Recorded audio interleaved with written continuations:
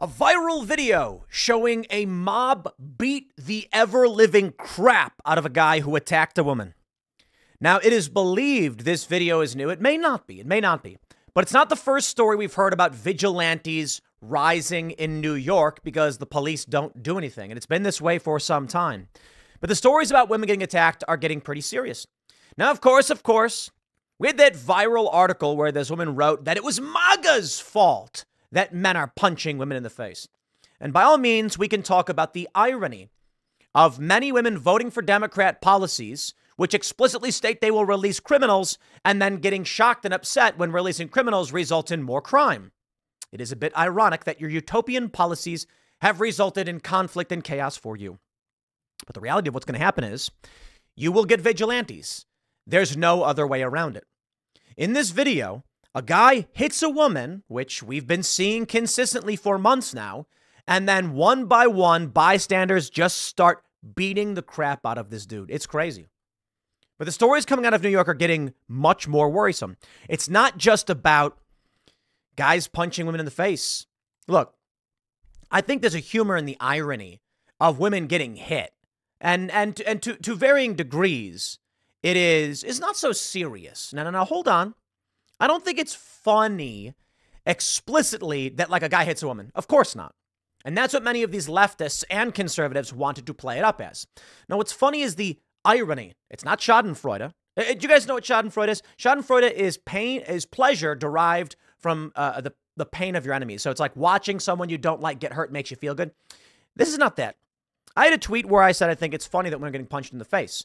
It's a specific reference to women who are claiming these policies will make the city better, demanding them, voting for them, and then reaping the benefits of their own actions. It's consequences. But it's irony, which is a form of humor. Now, let's be real. I don't want anybody getting hit. I don't want anybody getting hurt. I think this is a harsh lesson. You vote to release criminals, these things will happen. But now it's getting scary, okay? And this is actually a story from March. From a month ago. I think people need to realize the severity of how bad things are in New York. And nobody thinks it's funny that they've been shoving people in front of trains, shooting people. There was one story from a couple years ago where a guy was crossing the street with his little girl, his daughter, and a car drives up and shoots him. And we got this story. Man burned woman with hot water in unprovoked Manhattan attack. You're not safe walking the streets. Now, I think the issue we have here is that everybody lives in a bias bubble. And that is, people in New York, these liberals, I love this one.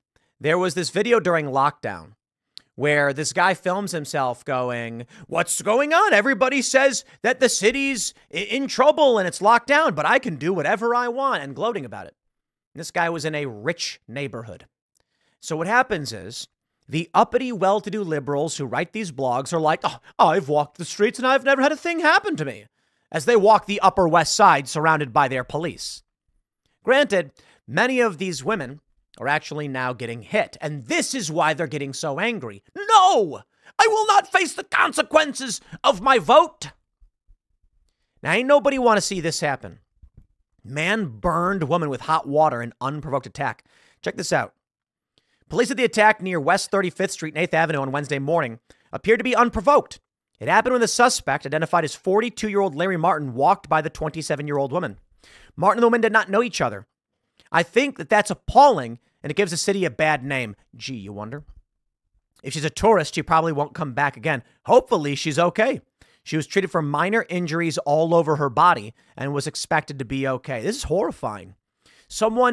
Take a look at this. We have this from Atlanta Black Star. New York City man accused of dousing 4 women with scalding hot water in random attacks smiles broadly during unsettling court appearance. Look, Daniel Penny is facing jail. You've got the National Guard deployed, checking people's bags, and I'll tell you why. Many people are wondering why it is that these criminals are allowed to roam free. They're beating women in the streets. They're scalding them now with scalding water. But on the subway, they're going to search little old granny's bag. Make sure you don't got any weapons. It's obvious. New York City fears the same thing I do, for different reasons. They fear vigilante justice. There was already a guy, what was it, back in November, fired a gun in the subway because some guy was robbing some woman. They're going to lock him up. Don't worry about it. I don't recommend firing a gun in the subway, by the way. Not that I know what you should do. Don't look at me. I'm not the expert on how these things should be dealt with. I don't have good answers for what New York should be doing other than perhaps enforcing the law and having police arrest people and keeping them in jail. But where we are now, it's getting absolutely crazy. They search your bags to make sure you do not get another Daniel Penny. Or, what was that guy's name? Oh, man, let me make sure I get it. I can't believe I forgot the Bernie Getz. That was his name. Bernard Getz. He was the guy in 1984, was on a train, said some dudes were shaking him down, so he shot him. And apparently said some brutal things, but people cheered for him. He was an anti-hero. Apparently he shot a dude. The guy was on the ground and he's like, you don't look so bad, and then shot him again. And people cheered for it. That's crazy. They cheered for it. Nah. Look, man, you don't want to cheer for this kind of thing when society starts breaking down in this way. What you want to, I get why people were happy. Crime was rampant. Like these dudes who were involved in this conflict admitted they were actually on their way to go commit a robbery or something like that. I want to be careful here because I don't have all the details pulled up. But people cheered for it. This guy, Larry Martin, dressed in an orange inmate jumpsuit, made his first appearance March 28th and smiled gleefully at photographers during his arraignment before Manhattan Criminal Court Judge Curtis J. Farber, who denied bail. Finally, someone's denied bail. But the funny thing is, you had these people in Long Island found with blood and guts in their drains and body parts strewn about, and they were released. Yeah, they said it's not bail eligible. You're free to go. And at first I thought not bail eligible meant you will not receive bail, you're going to jail. What it really meant was they were not eligible for being held. Interesting. Unbothered, Martin maintained the smiling expression throughout the entire proceeding and even appeared to laugh as he was let out in handcuffs. Martin did not appear to have an attorney at the hearing, and he did not appear to enter a plea. It was not clear if Martin intended his unsettling smile as a protest, but the case against him was no laughing matter. His arrogant manner in the courtroom contradicted the serious nature of the charges, including 4 counts each of second-degree assault and first-degree attempted assault in connection with the frightening series of unprovoked attacks during the March 6 morning commute. So this guy just decided to go randomly go around splashing people with scalding hot water. The first of 4 attacks was reported at 7:10 a.m. when a man was severely burned at East 44th Street and Lexington Avenue. I thought I said it was 4-1, where a suspect splashed hot water on the victim's head and neck. Half an hour later, a 49-year-old woman was attacked by the same suspect at the corner of 6th Avenue, where the unwitting victim was hit with a scalding liquid in the face before she had time to react. Authorities said she sustained severe burns and hearing loss. The serial splasher struck next at 8:15 a.m. outside the Times Square subway station at the southeast corner of 7th Avenue and West 42nd Street, where a 45-year-old woman was met with hot liquid to the face. The last attack occurred at 8:40 a.m. when the suspect flung scalding water onto a 27-year-old woman's chest and hands at West 35th Street and 8th Avenue. All the victims are expected to fully recover. Previous reports revealed that Martin is a homeless man with connections to a Brooklyn shelter. He underwent a mental health evaluation at a local hospital following his arrest and could later factor into his prosecution. He had been arrested twice before. Surprise, surprise. Once in August 2021 for allegedly assaulting a 70-year-old man in Queens, and again in 2022 when he was taken into custody in connection with the same incident. Now, hold on. He was never prosecuted and the case remains unsolved. That's what they say. Innocent until proven guilty. I'll give him that. Seriously, I think it's important. But you arrest a guy like this is the point of bail hearings. If it is a violent crime and you have a preponderance of evidence, I think it's fair we hold you. I do. I'm not a fan of cash bail. You've got to have a hearing, but you can't just release violent criminals. Now, as for people who are accused the first time, I look at it this way. If you've never been accused of a crime, we can talk about bail, but it's got to be a bail hearing. They got to present a preponderance of evidence that you're a violent threat. If it is your first case, and they have a preponderance of evidence that you're a violent threat, clearly visible like on video, I think it's fair to say no bail. You go to jail. We hold you. But for many instances, I think it is fair to say people should not be locked up until you can prove it on the first go-around. If you've got multiple arrests, I think at this point the preponderance of evidence is you're a criminal. Last week, Manhattan DA Alvin Bragg vowed Martin would pay for his alleged crimes while expressing sympathy for his victims. Well, it doesn't matter. This is the fear. Vigilante justice. Look at this group. They just start railing on this guy. A crowd of New Yorkers were filmed banding together against a man seen punching a woman in a seemingly random attack. The attack occurred on 14th and 7th Avenue and was caught on camera by an apartment dweller overhead. It comes amid a rash of reports of women being assaulted on the streets. Though in this case, the attack was thwarted by a group of complete strangers. I said this was going to happen. You're going to see a rise in vigilantism. And then what are they going to do about it? Well, like Daniel Penny, they'll probably try to hunt down and arrest the vigilantes. It won't matter. Where we are headed in this country, maybe it's on purpose to destroy it. The left already does not recognize the government. You have roving gangs taking over city streets like we saw on the Bay Bridge a few days ago. And now you've got vigilantes. And the vigilantes don't seem to be organized. It's just regular people realizing the most important thing. The police will not protect you. They will not protect these women. They will not arrest these men. And so what do? They take it upon themselves to start beating the crap out of a guy who attacked a woman. He just apparently looked like an unprovoked attack like we've seen. And this is what you'll get. Not that we want it. We don't want anything like it. I'd like for the police to actually do their jobs. And they say they can't do it. They can't do it. They can certainly arrest Daniel Penny. They can certainly march Penny off in cuffs, but they can't deal with this. I don't buy it. It's will. The cops. See, here's the issue. As I keep saying, conservatives are the only group in this country keeping the country, the government actually in power because they respect it. Daniel Penny says, well, you're the cop. I guess I'm under arrest. Puts his hand behind his back. Antifa swings at cops, throws things at cops. And the cops are like, I'm not going to try to arrest that guy. He's going to hit me. So there's two guys. There's Proud Boys. There's Antifa. Antifa says, don't you try it. The cop says, I won't. Proud Boy says, right this way, officer. You can cuff me. What do you think's going to happen? The cops gladly arrest the Proud Boys, and Antifa gets to run away and skip to go fight another day because they don't recognize the authority of the cops, and they will fight against them. And the Proud Boys recognize the cops and say, Officer Friendly, here's all of my information, and the cops then arrest them. Daniel Penny, protecting people from a violent criminal, and he gets to go to jail for it. Or they try to put him in jail for it. We'll see what happens. Remarkable. And the police officers with smiles like the Joker on their faces, laughing. I mean that figuratively, obviously, with no problem whatsoever as they arrest the good guy. And they come to me and they say, Tim, you gotta back the blue, man. No. We had a couple of cops on here in the culture war. And even these officers were saying, like, Tim, you get these things wrong. However, I was ousted from the department by corrupt officials in both instances. I don't think cops are all bad. I think that's silly. I think you have a negative pressure environment. That is, a cop is standing there and his boss says, arrest that man. And he goes, that guy's got a gun. That guy's going to swing at me and fight me and try and stab me. And then he goes, well, he got away, I guess. Well, I don't blame you. Wait a minute. How about that guy who just offended people on a subway? Arrest him. You got it, boss. And he walks right to Daniel Penny and says, Mr. Penny, I understand you just saved the lives of people. Now put your hands behind your back because I will destroy your life.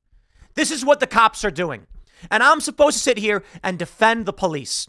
When they say, I can't go after this guy punching these women. We can't arrest him. We can't do anything about it. But Daniel Penny dares stand up and the cops will say, this one's going to be easy. I am not going to defend that. Never. You get mad at me in the comments. You complain all day and night. But when you have a system that is so broken, and again, I don't blame an individual cop. I blame a negative pressure environment. I ain't going to back the blue, though, because I'll tell you what's going to happen, because it already happened. And I've referenced this numerous times. Gavin McInnes speaking at a Republican club in New York, as is his right. Antifa surrounding the blocks around the building, the club, harassing people, threatening them. Eventually, a group of Proud Boys seeing Antifa at the end of a street are confronted with a choice. Keep trying to walk away and find a way through the varying groups that are surrounding the club, or say, okay, these people are threatening us and engage in the conflict. So they did. The Proud Boys start making their move towards Antifa. So when Antifa throws a bottle, the Proud Boys say, let's go. They fight.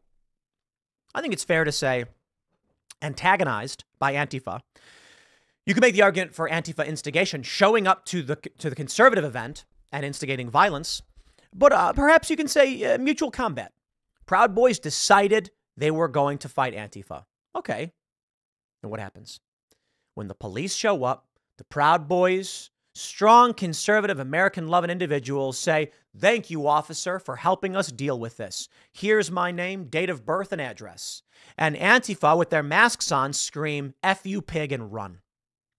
So what do the cops do?